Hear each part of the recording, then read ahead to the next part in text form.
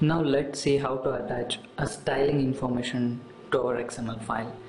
First I will change this tag to company name. Please watch our previous video about basic XML. Now we will just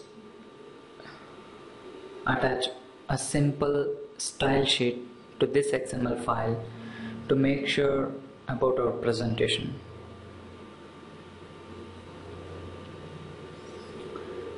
Now let me write a style sheet. Select style sheet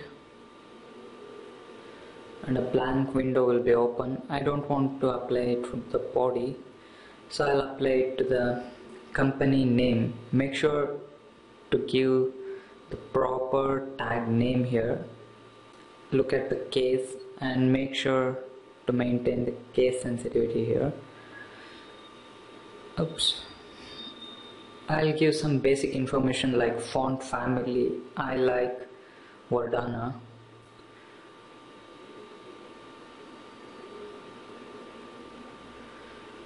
And a font size of 18 pixels.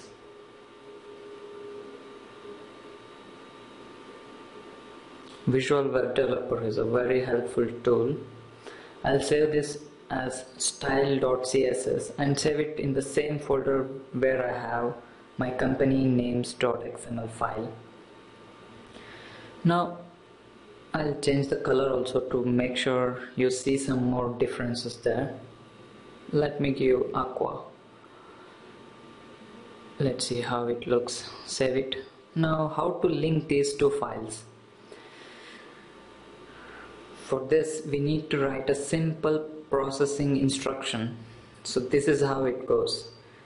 Its processing instruction name is XML-StyleSheet.